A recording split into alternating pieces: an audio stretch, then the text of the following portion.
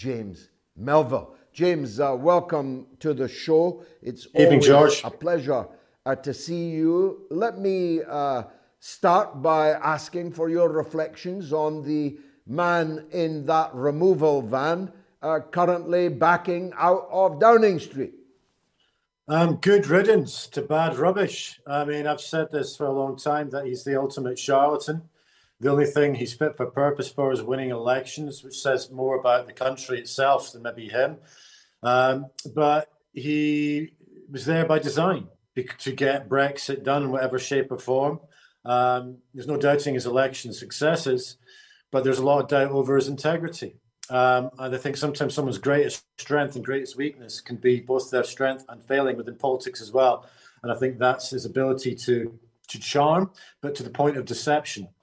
And I think that's what his undoing would have been in the end. And it's even happening this week, where in his last demob happy week, he's talking about buying a new kettle at an expense of £20 that can suddenly solve an energy crisis. So yes, he'll go down in history as someone who had an ability to charm and cajole and win elections. But in terms of his legacy, it's basically tumbleweed. There hasn't been much achieved. And he's leaving the country in a much worse state than when he arrived, in particular one of the worst cost of living crises, not just in this generation, but many generations. And that's largely because of the important things, serving the people and looking after the people. He's been asleep at the wheel. And the Tory party generally have been asleep at the wheel for weeks, conducting a leadership contest that's like the worst elements of The Apprentice. And meanwhile, Britain are watching their energy fees go up, not just in households, but also businesses as well. And the businesses don't have the cap. And now we're going into the autumn and still nothing has been achieved. Johnson's given the impression, even though he was ousted, he gave off the impression he was demob happy, putting his trotters up on various beaches around the Mediterranean, rather than at least trying to do the job that he was still paid for, and that's be Prime Minister. So I think to summarise all of that and that slight rant about Boris Johnson, I'm no fan.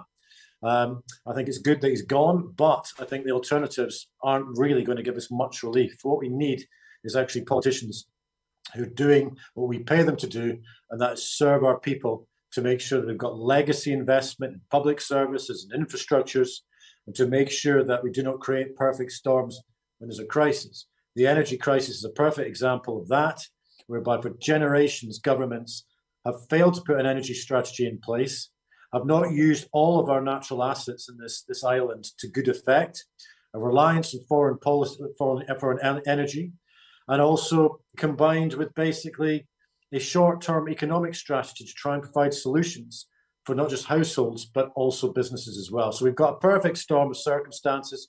And as part of Johnson's legacy, he's been asleep at the wheel over what is a mounting energy crisis over the next few months.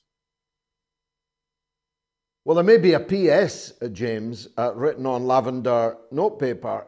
I was around, as you were not, for Harold Wilson's resignation honours. Wait till you see Boris Johnson's resignation honours is all I'll say to you on that. You made the point that the alternatives are grim, and that's certainly true in the grimace of Sir Keir Starmer. But what about the mini, I call her midget Maggie, Liz Truss, who will be along in a minute? Are you expecting anything from her? The only reason she's going to win this is because Sunak's conducted one of the worst leadership campaigns on record. He's literally gone against his base. I think basically saying there should be more taxation and not doing anything about national insurance that he himself raised, and effectively creating more cost of living problems on a cost of living crisis is the reason he's not going to win. It's been a terrible campaign. So Liz Truss, I think, has got lucky. She's seen the sort of lesser, she's seen as the lesser of all evils. But based on our presentation style, her track record in government, her ability to get under the skin of a brief and come up with solutions that are legacy solutions, not just rhetoric and sound bites, I have no faith. But, you know, I don't want to be judgmental before she started, but maybe ye of little faith. Well, she was not Rishi Sunak, which was her best asset. Maybe in parenthesis, she had a white face, which up against a black man in a conservative party, largely still populated, 150,000 of them, by golf club Boris, gin and jag bigots, helped her too. And she'll be helped by the fact she's not Keir Starmer. Yeah, I mean, look, it's a terrible lesser of all evils. We're at a situation, maybe I'm just sounding old here, George, but I think it seems to be law of diminishing returns with our politicians. I mean, looking back in the day, going back to the 80s, 90s, whether you agreed with what was then the left versus right ideological divide, I don't think it is that anymore. It's something very different. It's more about authoritarianism versus a form of liberalism and libertarianism, but that's a separate debate. I think the cycle of politicians is diminishing. We seem to have machine politicians now who are in it to feather their own nests, but they don't have an ideological vision. Energy policy is a perfect example of that because, you know, if you compare the UK even to the French have got the biggest kind of nuclear supplies. The UK have got under 15%. We don't, for instance, have a conversation about other forms of energy, how it's all in the mix. We're reliant on overseas supply. And we're leaving ourselves wide open to the current crisis where basically corporate spivs are charging through the roof. They're going to put businesses and households under the line. This is all, but fundamentally the reason for all of that is because of our politicians who are failing us because they're not getting on top of the brief with long-term solutions. This has been going on for far too long. We seem to have almost like a carnival of the grotesque, like some sort of game show or some sort of talent show of mediocrity within our top-tier politics. If we think that Liz Truss is a solution, then we haven't got a solution. We've got a big problem. Yeah, Britain's not got talent. There would be a game show on which they would all excel. I know, by the way, because if you heard my monologue, I have been banging on about energy for 50 years of my life. And nobody even wanted to talk about energy. It was Boresville. The chamber would empty when any discussion on energy policy came up. The coal mining industry was destroyed not for energy reasons or economic reasons, but for political reasons.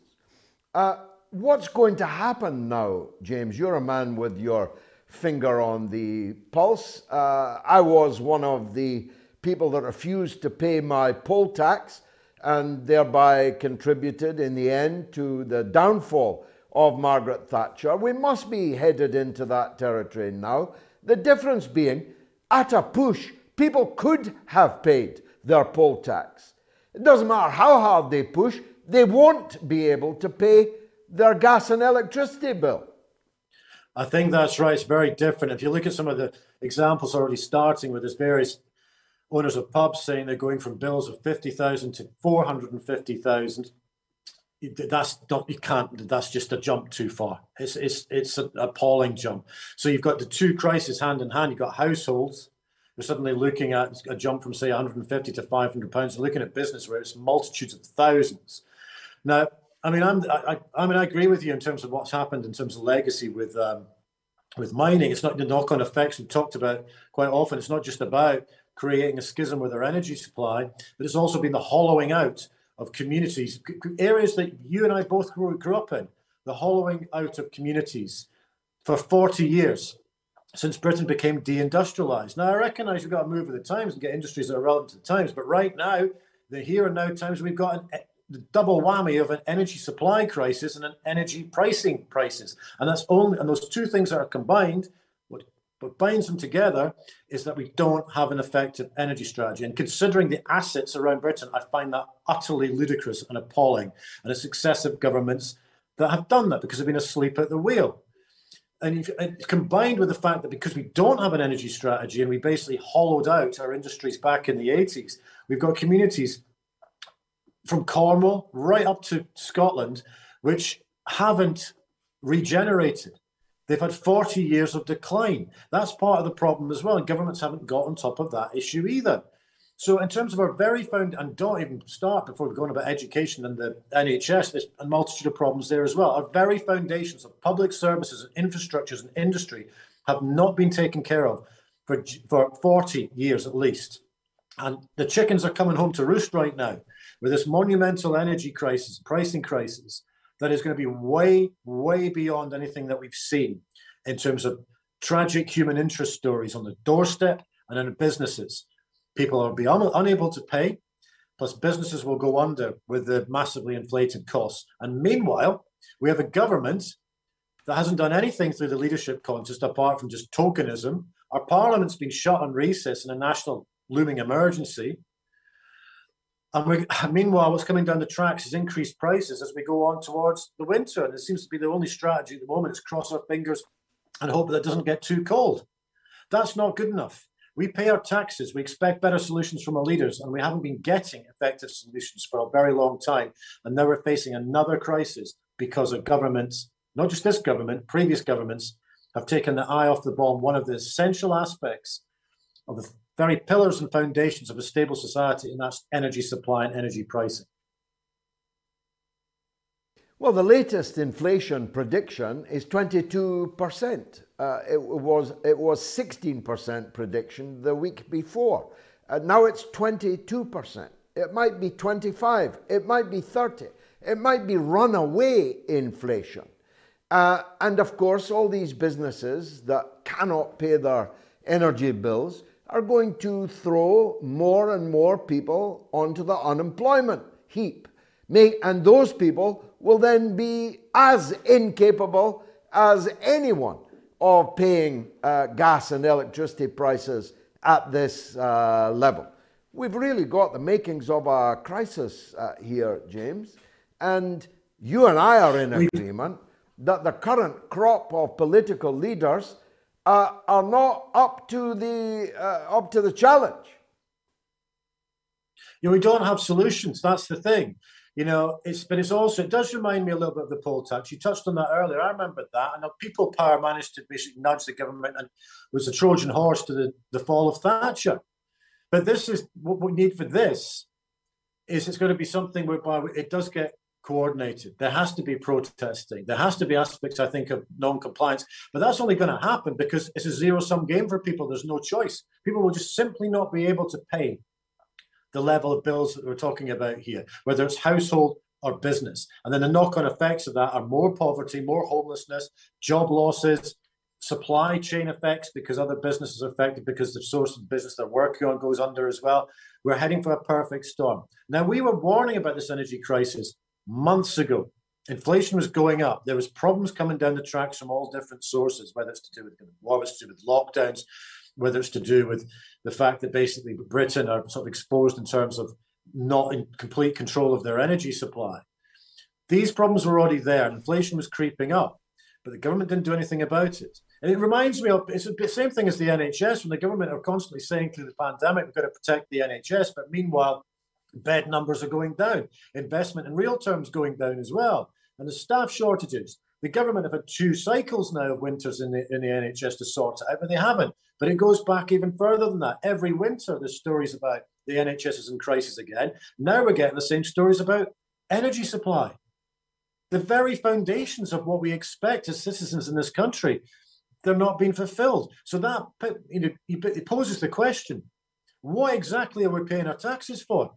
If our government isn't investing our money wisely, or we're not getting the caliber of politicians to come up with long-term strategy. Where is the social contract right now if we're going to go into the winter with a potential NHS crisis, potentially a food shortage crisis, combined with an energy crisis? It's simply not good enough. James Melville, you're a wise man. Thanks for sharing your wisdom with us.